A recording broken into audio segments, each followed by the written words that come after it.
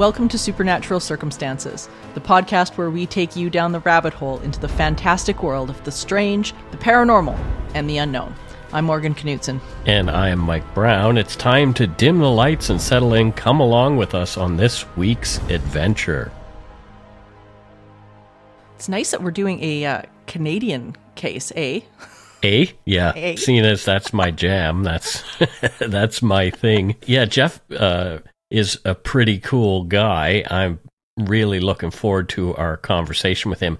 I like that he does fiction and is interested in cryptozoology and sort of puts his knowledge of that topic into his fiction as well. Yeah, I totally agree. And this is such an interesting case because it really blends a lot of folklore, a lot of psychology, and just something that stuck around in Canada for a really long time. And a lot of this level of folklore, I find, doesn't really tend to stick around in Canada very long, stories like this. Usually, we'll get a lot of tales that are a little bit more older, I guess, maybe First Nations based or whatever. But this truly is the monster under the bed story. This is the only urban cryptid that I really know about. I mean, we're talking about the Toronto Tunnel Monster or the Cabbagetown Tunnel Monster, and it's really strange. I don't think I've heard of any other cryptids in Canada that live in a big city or that have been seen in a big city. I shouldn't say live in a big city because who knows if it lives still. Right. This was quite some time ago, 1978. So maybe it's passed away, a natural death. But you never know. Well, you don't. So. You never know. And what's neat about this to me is that Canada, for people that are listening, our audience here, we have so many of these underground tunnels within our cities. It's extensive. And there's a lot of places in America as well that have this, but it is really extensive in Canada in areas that I don't think a lot of Canadians realize. We don't really think that way in regards to our cities and things like that because Canada's just not that old. Right. But we've got so many of these hidden places, and maybe that's one of the reasons why the Cabbagetown Tunnel Monster has survived so many decades, is that it is a really unique story in a country that doesn't really think that way about themselves. Strangely, there was only ever one sighting, and it was by a guy who wouldn't give his last name. He just wanted everybody to call him Ernest. And he said it looked like a red-eyed monkey, essentially, at first, until it spoke to him. So... Which, by the way, is terrifying. Right. I mean, if nothing else happened in this story other than this guy saw a red-eyed monkey that talked to him, if that was the only thing that happened in this entire situation, that would be enough. Right, exactly. That's it. Well, let's get on with this conversation, and let's talk to Jeff Dupuis. Let's do it.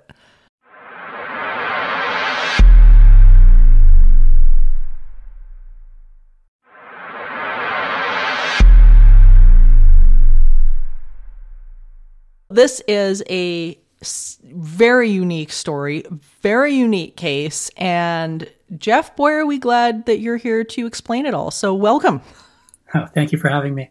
Oh, this is so interesting because, we cover stuff from all over. And it's so neat when it comes back to our Canadian home.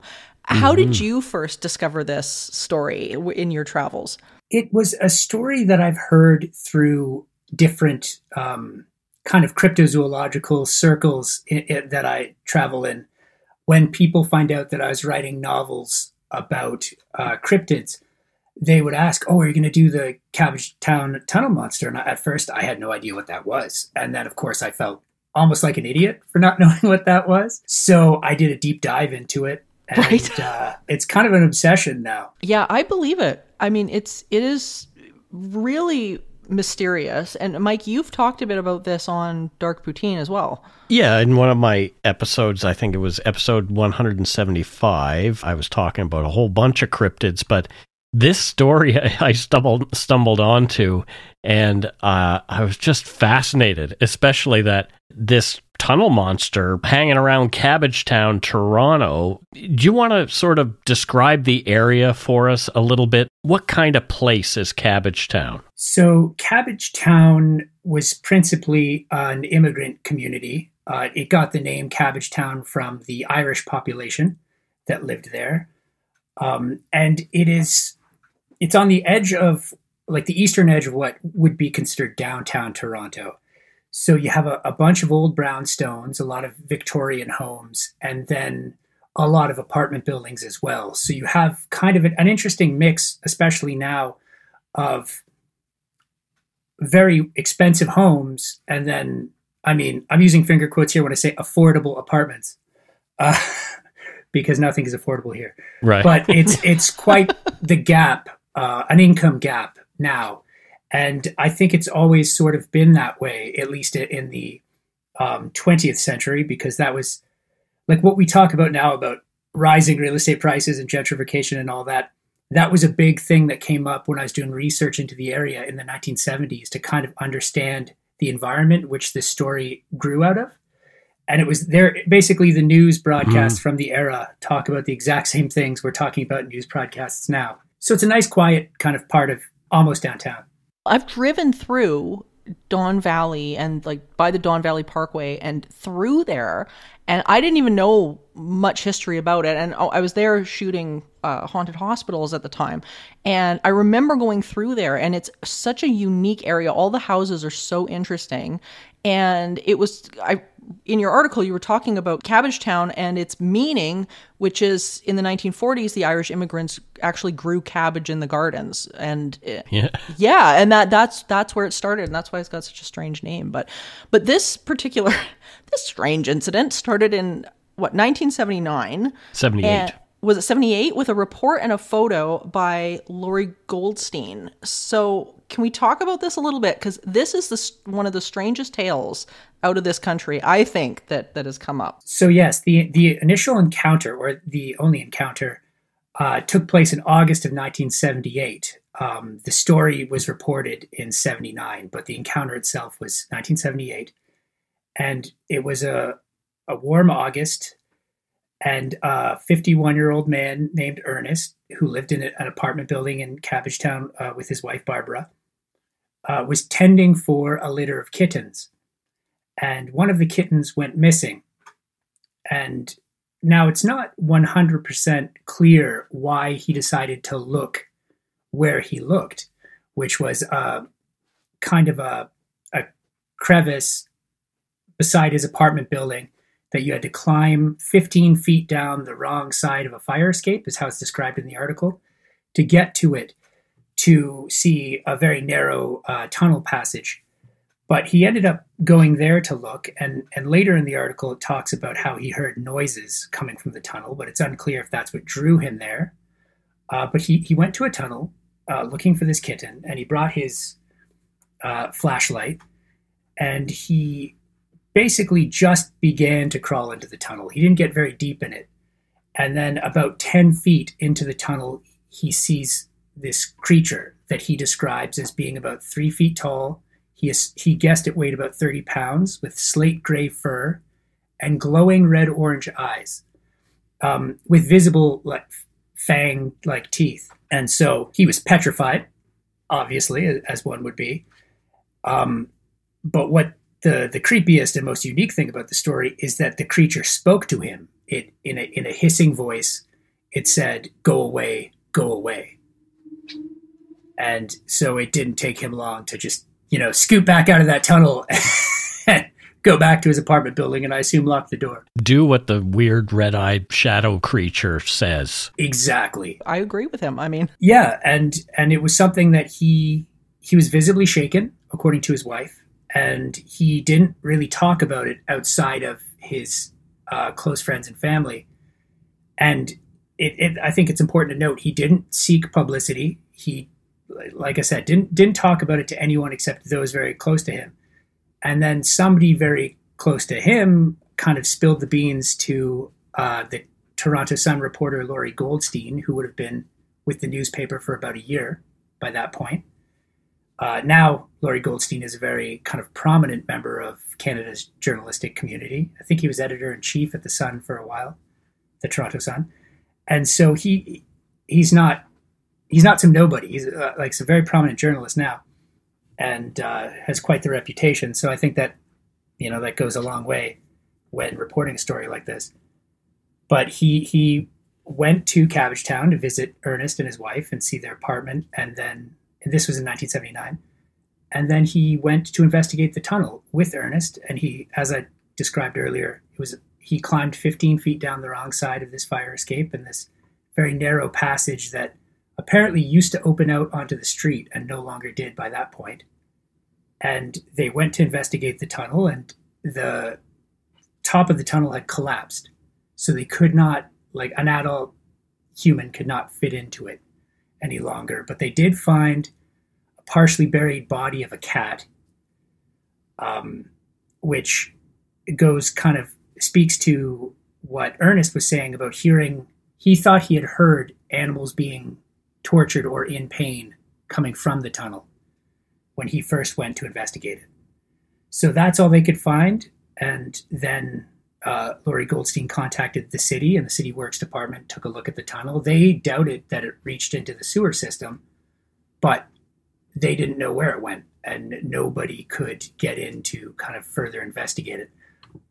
One thing I should have said earlier is that the tunnel monster itself disappeared down a separate branching tunnel to the main tunnel after saying, "Go away, go away." So there's clearly a network of tunnels in this spot. Oh, it's so creepy. Like it's just so creepy. But I mean, it was interesting to me as a researcher looking at this case that Laurie really felt that Ernest was really credible with this. Because I mean, I know for me that's one of the first things I'm looking at is what is the person's intention coming forward with this story, and where are they going to take this story? Are there either witnesses? Is there something to back this up? Like what's going on? But that credibility is so massive. So the fact that she just felt like, this guy's not doing it for attention. He's bringing this to the table, honestly. And from what I understand too, he never pursued this in terms of other shows or other newspapers. He was done. Exactly. Ernest didn't seek out publicity. Once he got a certain level of kind of publicity because the story was so big for the Toronto Sun, it's not like Ernest ever thought, "Oh, I can capitalize on this opportunity." And he told his story. He apparently never contacted the paper again. So he never saw the creature again, which was sort of his understanding that he would reach out if he were to have another encounter. So it seems to be this one and done encounter that Ernest didn't try to make a name for himself off of. And I think that's added something more to the legend. The things that came out afterwards, post this encounter, do you think they bear any weight? Like I know Freaky Encounters did a show at one point, and they really added to this story. And this is where some of these stories get so difficult as to what's folklore, what's not, where does the truth end and begin, and so on and so forth.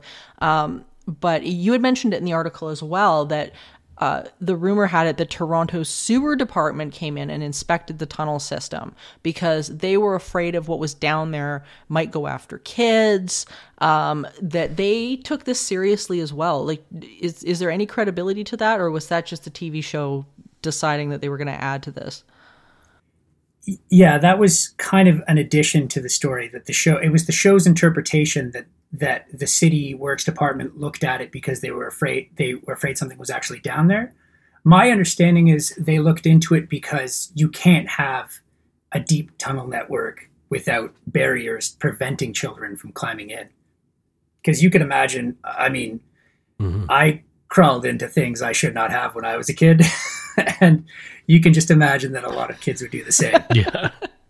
I think those of us, especially with an interest in the supernatural, the paranormal, we have that kind of mindset, probably going back to being kids, where, dark tunnel, like, sign me up. Well, I grew up and then ended up investigating dark tunnels. So there is that. And Mike and I were actually having this discussion before before the show, and talking about these various tunnel systems. And the one thing, I mean, I'm from Edmonton, in Alberta, and it's interesting here because there is an extensive tunnel system. Most of them were mines, coal mines and whatnot underneath the city. And most people don't realize that. And as a job, and one of the shows that I was filming way back in like 2008, one of the things I got to do was be able to go down into these tunnels and these mines and take a look at these things. And it does. I mean, you can't help but have your mind wander when you're down in some of these things. It's like stepping back into a piece of history. It's so fascinating. And I know the show came out again and mentioned something about, they brought on a local Satanist, and they were interviewed, and he was talking about that the creature collapsed the tunnel. Like this guy added a whole nother story to the Cabbagetown tunnels as well. What happened? How did we get to Satanists? Well, that's sort of the nature of the way these television series work.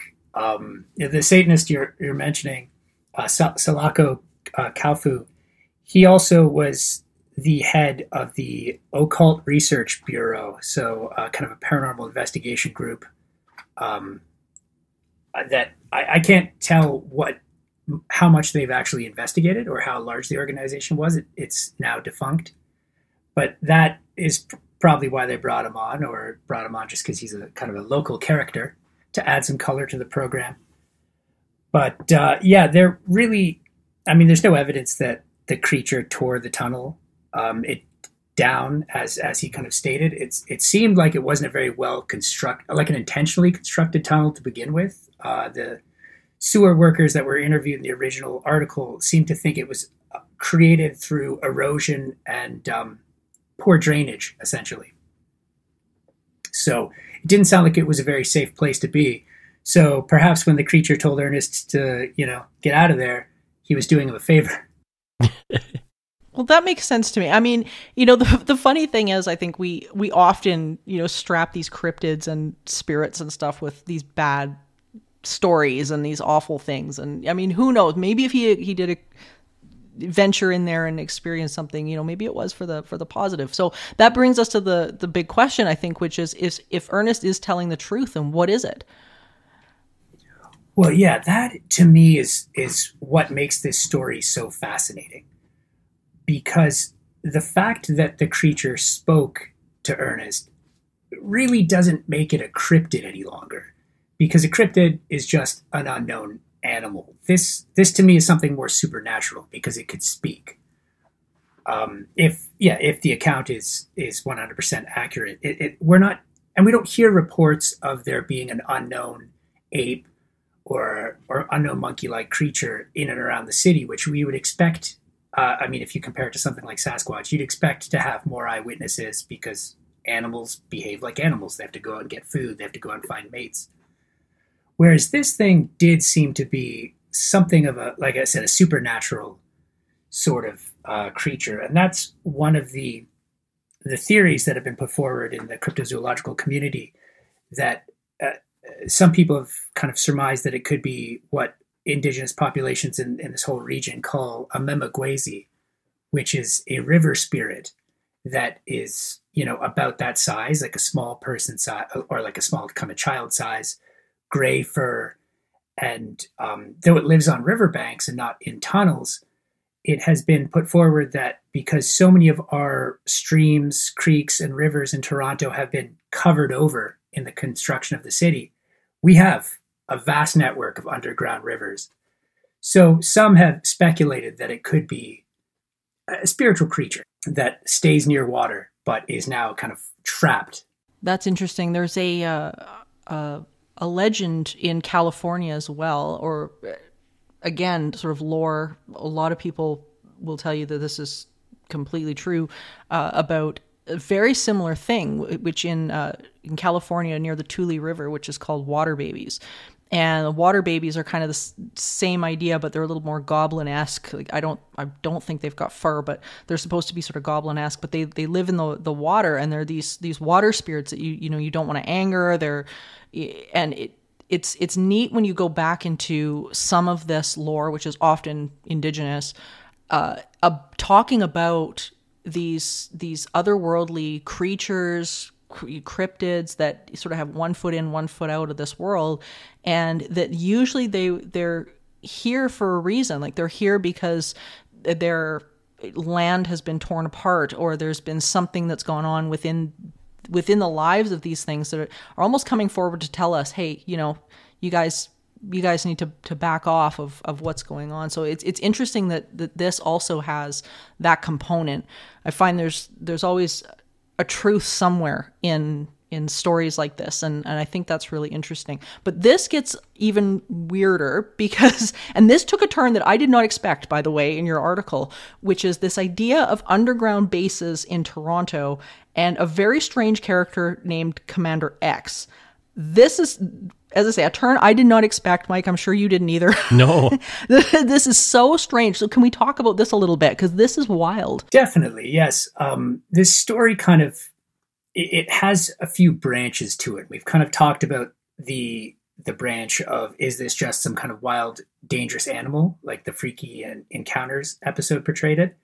Is it the kind of supernatural being that we have in indigenous folklore and even European folklore?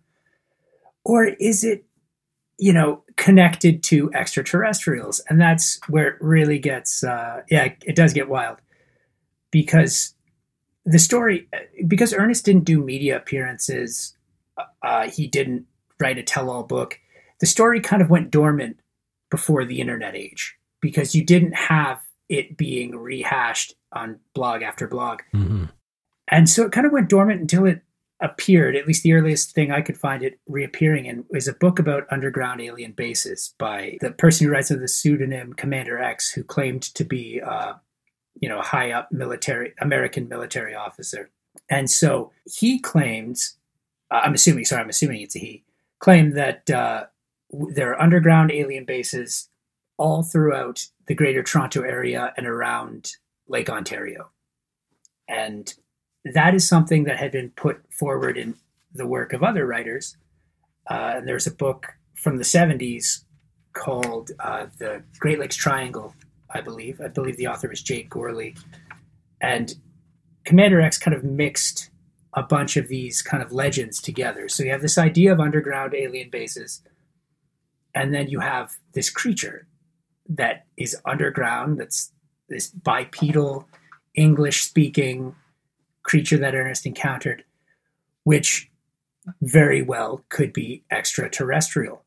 Now, merged with this idea is one that is kind of a urban legend around the city of Toronto, that there's a particular intersection, Church and Gerrard, that has all these freaky electromagnetic phenomenon that happens. And it's claimed that there's an increase of car accidents there because the magnetism messes with automobiles. And it's supposed to be sort of an epicenter of strange phenomenon. Now, I personally haven't found a lot to back that up, but it's worth noting that that's within about 1.5 kilometers to 2 kilometers from where this tunnel monster was sighted. So Commander X sort of merged that with his own encounter of seeing a strange creature on the streets of Toronto at 4 a.m, which, I mean, who hasn't that happened to if you're in the city? So it became this kind of mixture of one thing almost adding credibility to another. And I mean, growing up in the area, I've long since, you hear a lot about UFO encounters over Lake Ontario. The one time I saw a flying object I can identify was over Lake Ontario.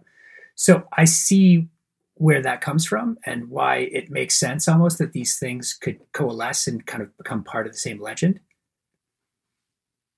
But Commander X's assertion that there are, underground bases / ancient cities beneath Toronto, I have yet to back that up in any way.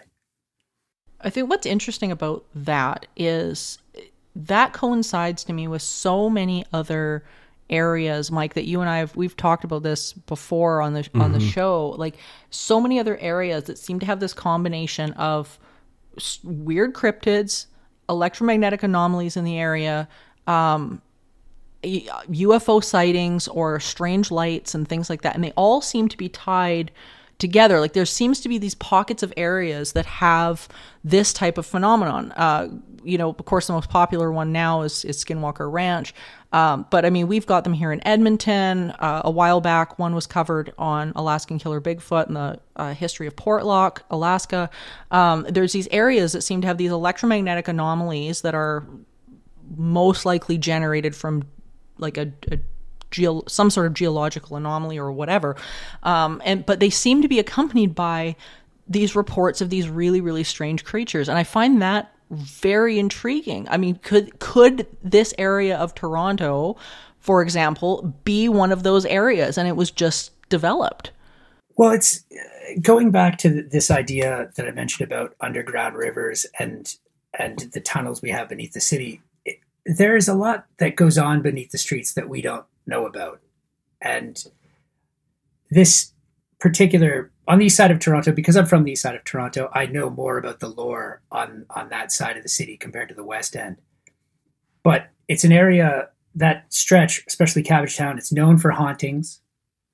We have the Tunnel Monster. We have this supposed underground base. It just seems to be kind of a hub of high strangeness for the city. And I think that sort of feeds into what you're saying, that these things have these epicenters. Yeah, that's how it comes off to me, is that there's some sort of, I don't know, there's something going on in the world that I don't think people have really touched on to the degree that we probably could. And I mean, I don't know. I mean, some of Commander X's stories strike me as pretty out there. I know he brings up something called the Daros, and I mean the Daros, that goes back for the audience to a guy by the name of Richard Sharp Shaver, and he would kind of write these crazy fictional alien stories, and then the people would jump on them and create lore based off these stories. So there was a whole sort of science fiction era there. So there's so many areas of this Commander X that kind of lose me. But I do find it interesting though that some of this kind of connects the dots. Yeah, it's another one of those kind of strange rabbit holes that we tend to fall down into in this show. We begin talking about a cryptid, and then we sort of end up talking about interdimensional, extraterrestrial, ultra-terrestrial, weird beings that this may or may not be. And it's so fascinating to me that every single guest we bring on, we tend to have the conversation go in this direction. And it's not even us directing the conversation. No. It's like we didn't plan to talk about this. This is just how it comes up. It's very strange. Well, I look at, say, the work of Commander X, and I see that, like, what Commander X did was basically draw conclusions from several disparate sightings. The UFO sightings over the Great Lakes, especially Lake Ontario, the weird electromagnetic phenomenon, this creature sighting.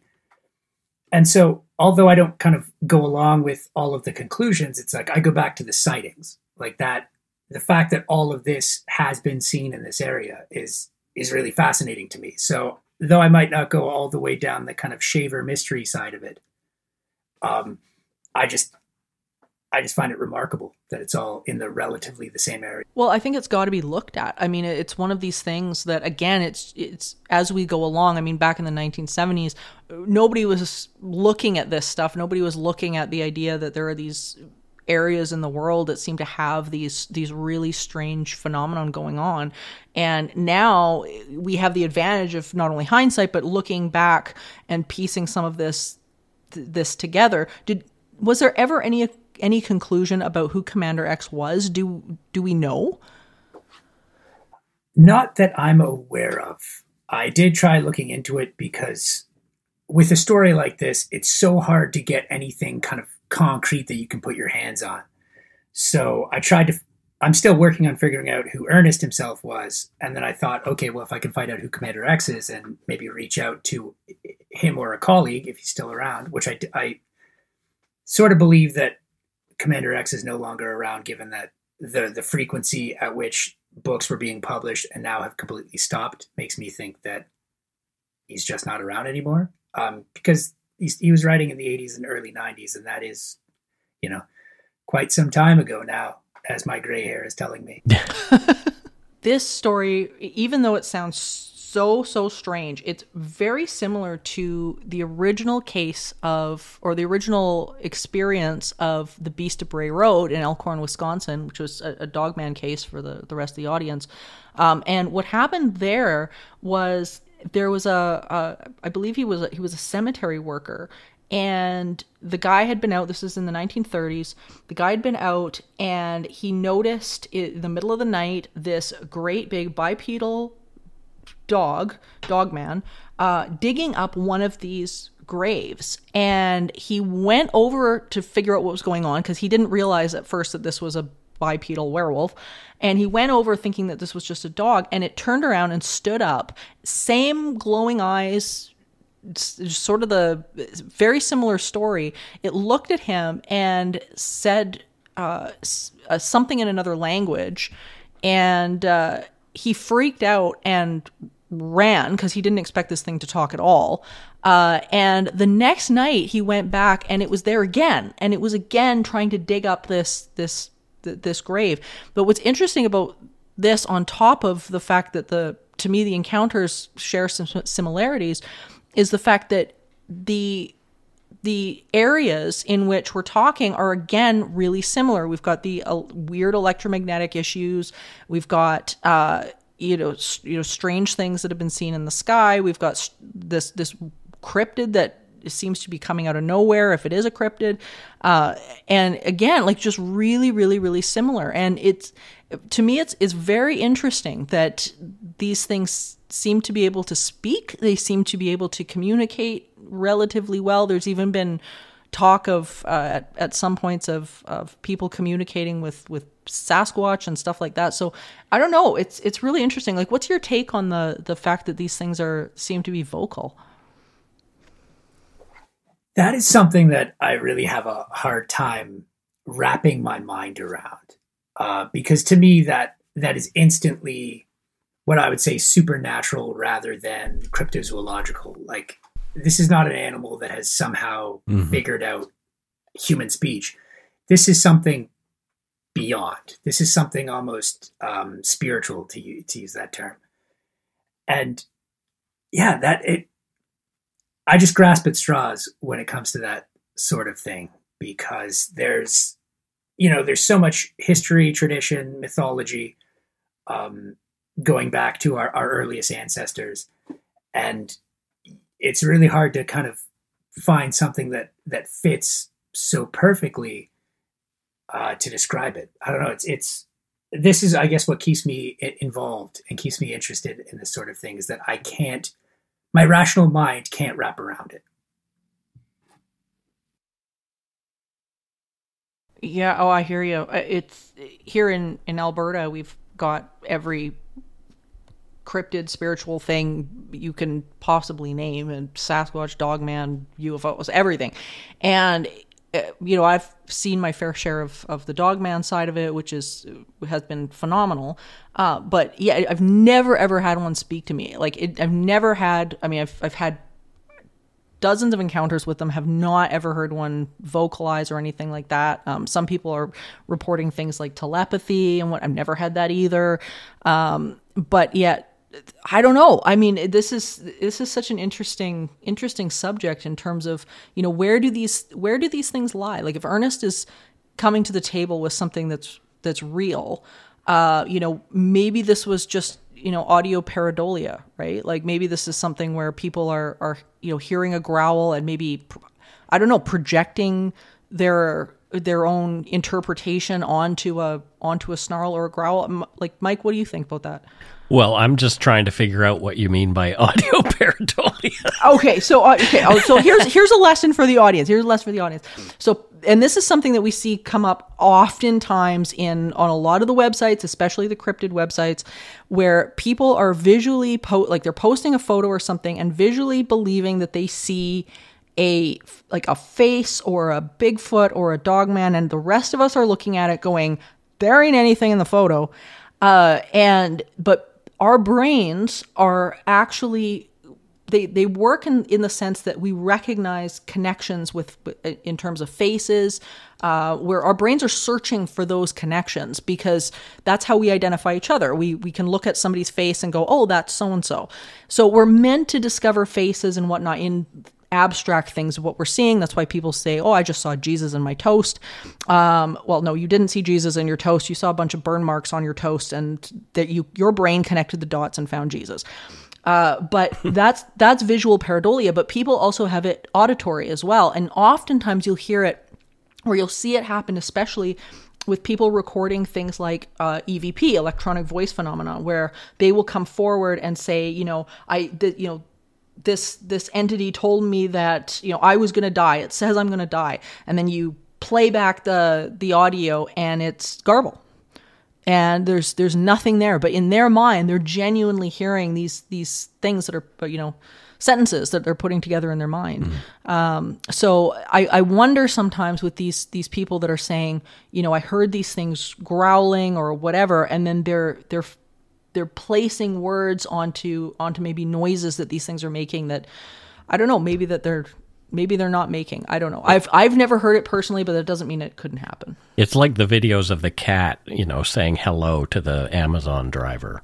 Bingo. Kind of thing. Yeah. Same idea.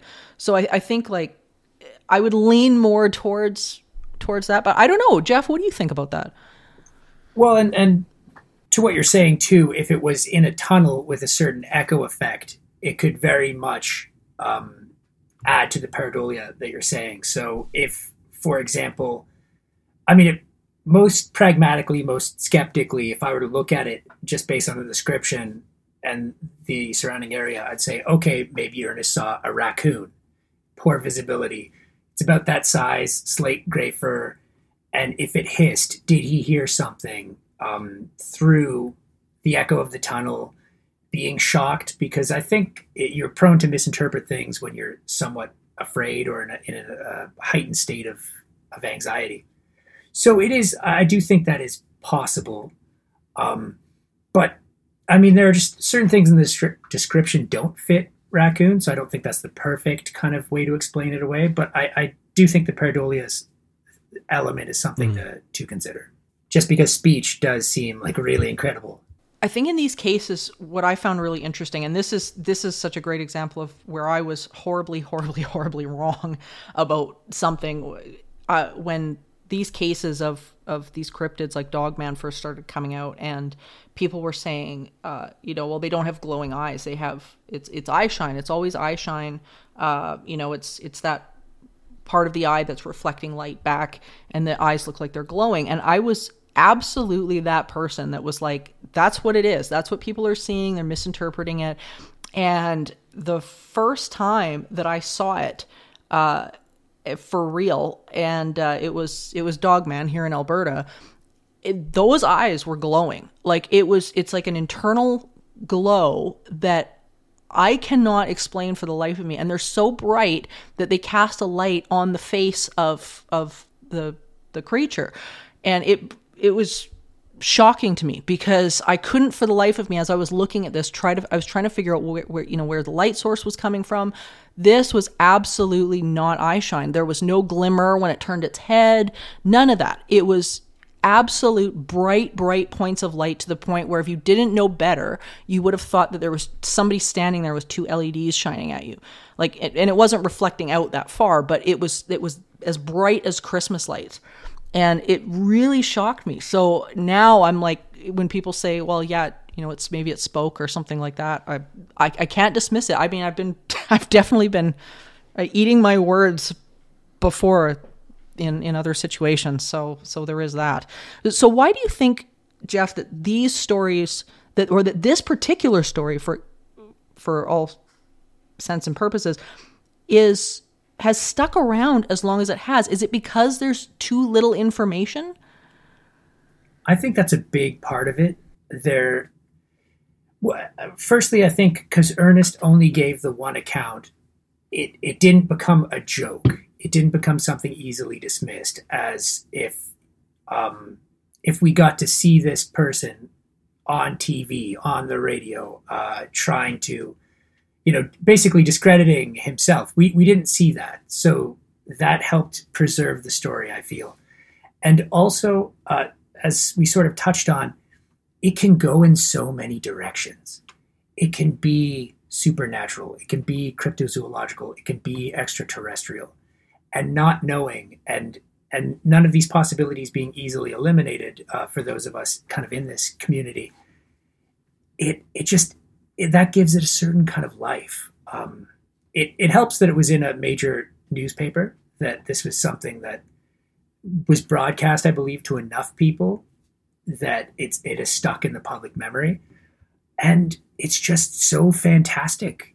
And at once, incredibly supernatural, this idea of a being living just under the kind of buildings in which we live, that can speak, that has that kind of intelligence, but also not so far out there that it's easily dismissed. I think it's that right middle line, that Goldilocks zone of having enough elements that really fascinate us without being so out there that it can be dismissed by the vast majority of people. I wonder too how this story would have gone if it had have been, or if it had have happened in the U.S. And the reason why I wonder about that is, and our mutual friend Brian Baker of the Superstitious Times, we've had this discussion at length before, which is, and Mike, you and I have too, which is Canada's incessant need to not discuss paranormal things. Mm-hmm. And so it makes me wonder, like, if there maybe was more information that we're not hearing about, or there's been other encounters, like because I know from personal experience, especially with things like cryptids and things like that, you have to, unless you are knocking down somebody's door, they are not likely to come out and say anything. Like Ernest is not an anomaly in Canada for just not wanting to tell his story, kind of getting pushed by the family to tell it. I mean, to me, that is my classic experience of witnesses in Canada in general. So it really makes me wonder, if you were to go and talk to the locals one-on-one, and hey, if you're a local, by the way, that's seen this thing, please email us. But it makes me wonder if there is more information that's out there, because man, it's really a different environment in Canada. And I mean, if it was in the States, I don't know, would we be having more people come forward? Would this be, I mean, we would probably have tours of these tunnels, I would imagine, if we were in the States. I certainly agree. The U.S. definitely seems to have a better, well, I don't know if better is the word, but they are more vocal about these things. And as you mentioned, Brian Baker, he and I have had this discussion, and so much of it, I think, is partially because of the evangelical nature of American society, a more heavily religious nature, that it's not unheard of. You're not as doubted as much for seeing something that seems supernatural, whereas here, and I might say Newfoundland's something of an exception, but here we're just very, I guess, conservative in a paranormal sense. We don't talk about it. We're not open. We had kind of a golden age of spiritualism, after World War I, World War II time period. But aside from that, we don't have this vein that runs through our society the way the U.S. does.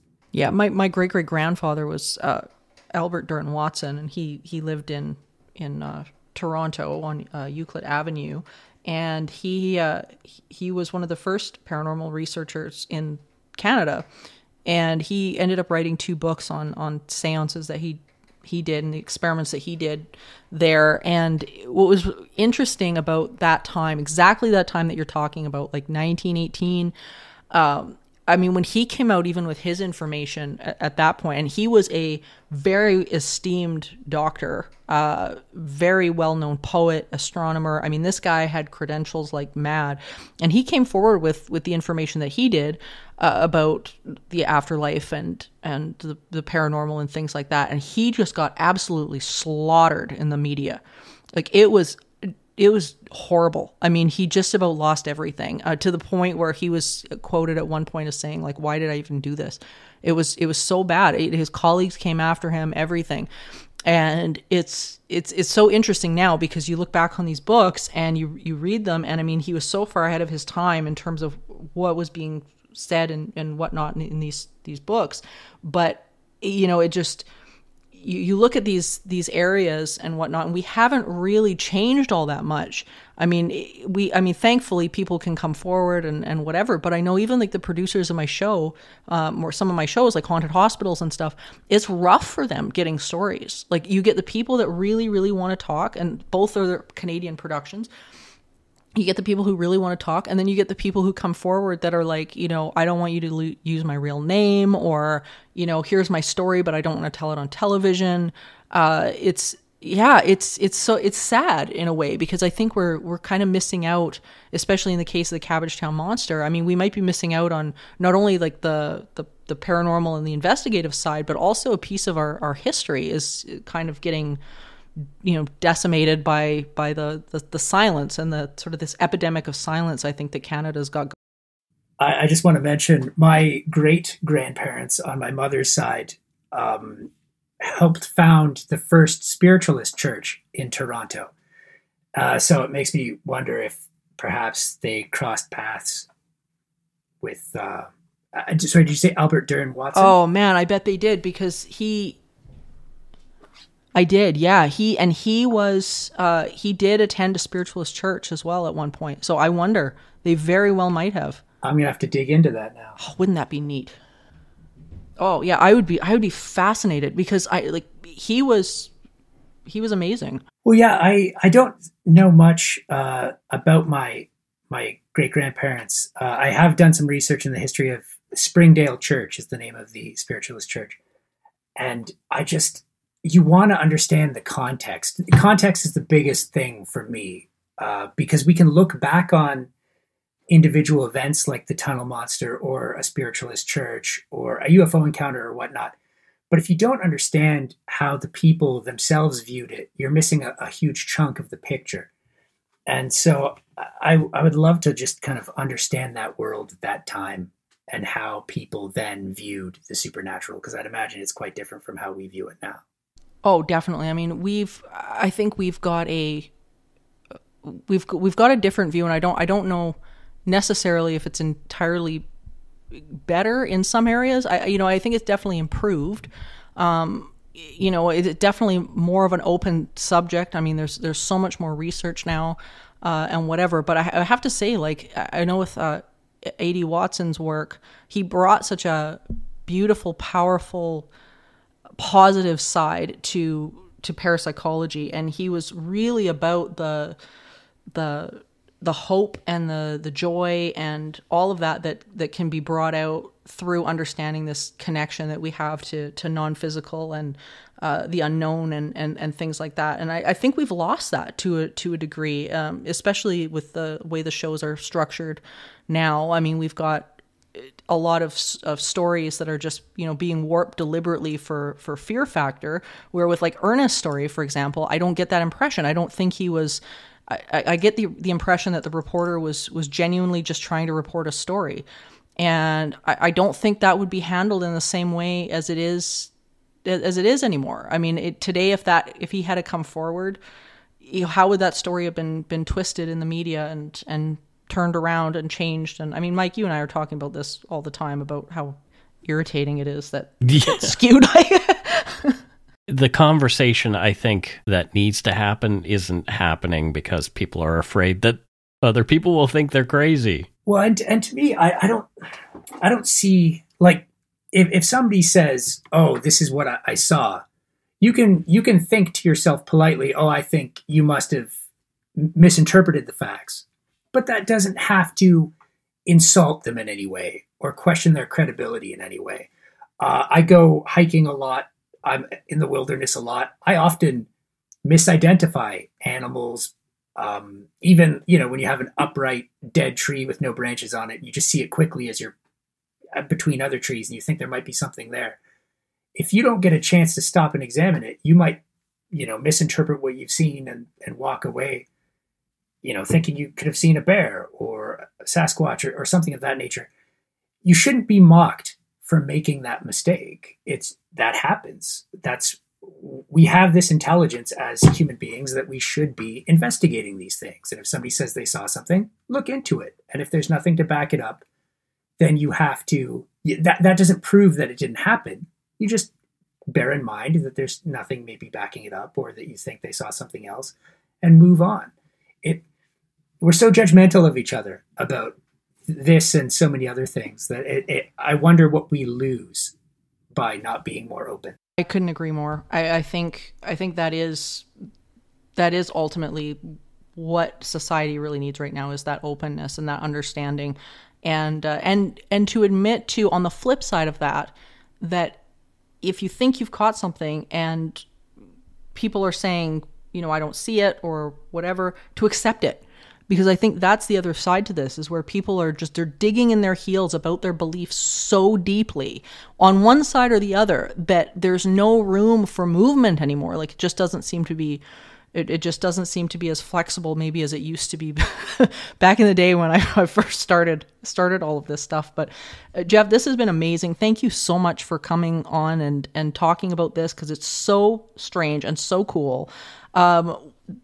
Where can people find you? Where can people read your stuff? Because, you write for Superstitious Times. It's a phenomenal sort of newspaper, online newspaper. But talk about that a bit. Where can people find you, and let us know? All right. Well, Jeff Dupuis, all one word, .ca is my website. So I have a list of all the articles I've written, links, I should say, to all the articles I've written for the Superstitious Times, as well as my 3 cryptozoological murder mystery novels from Dundurn Press, the Creature X series. So basically everything I do is on jeffdupuis.ca. But yes, do check out the superstitioustimes.ca because that's great. And as we mentioned Brian Baker several times already, he's great. And it's a great publication, not just because I write for it, but because it's awesome. And it has a good range of things it covers. Yeah, we will put links and everything up on social media once this airs. So thank you so much again. And it's been awesome having you. This has been one hell of a discussion.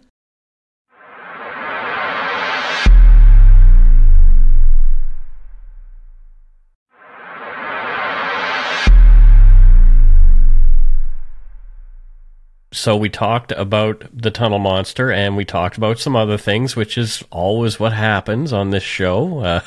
Well, and how weird does this conversation get with the conspiracies that really went off the charts around this subject, this whole Commander X tie-in and the alien tie-in.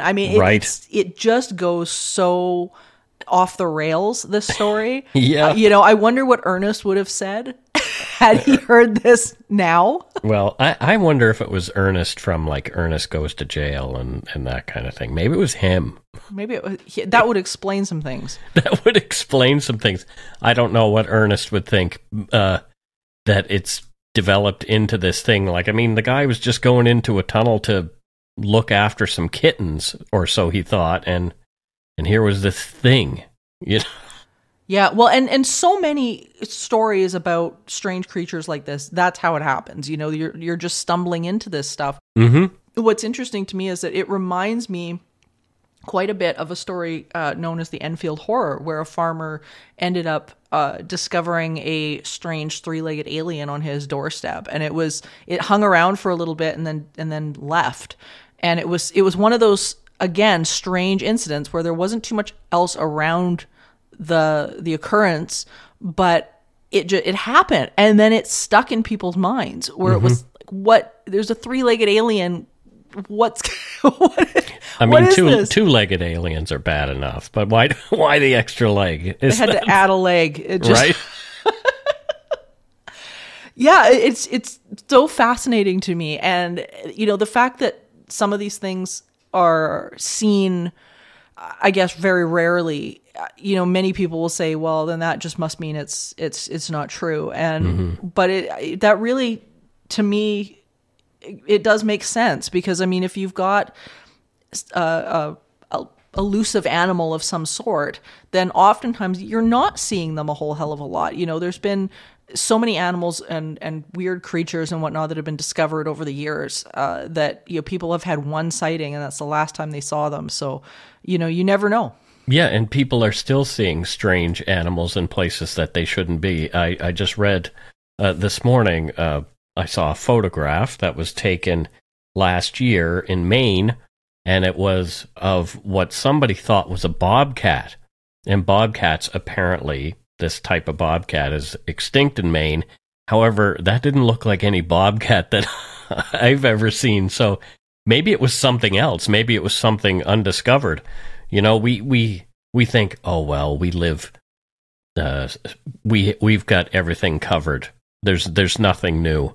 I mean, there's the ocean, and there's all kinds of stuff in there that we haven't seen yet.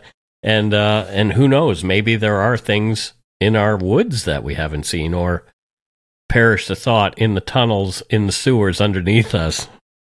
Yeah, absolutely. And I think that's part of the mystery of this planet, is that I don't even know if we'll get to the bottom of it. I mean, how many times have we talked about the idea that some of these beings that people are seeing might be more than what we imagine them to be, like might lean into that side of being non-physical, that are disappearing and reappearing and things showing up and then vanishing right in front of people's eyes. So it's so hard to label something like this as just a blatant folk story, because there's so many various encounters that have happened over the years, whether they be in woods, like you were saying, or, just out in deserts in like Navajo Nation, places like that, where people are, seeing these creatures kind of like drifting in and out. I mean, our planet is more amazing than what we think it is.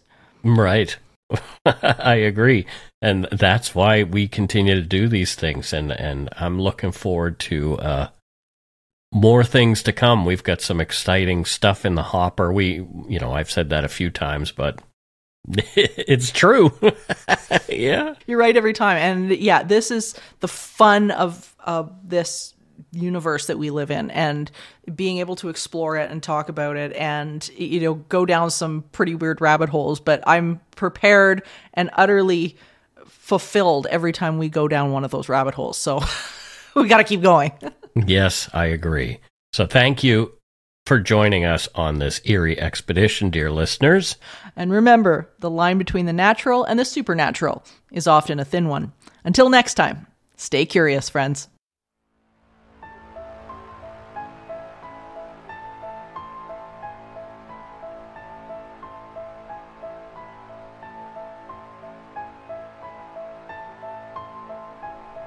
Supernatural Circumstances is a co-production of Entity Seeker Paranormal Research and Teachings and Good Egg Studios.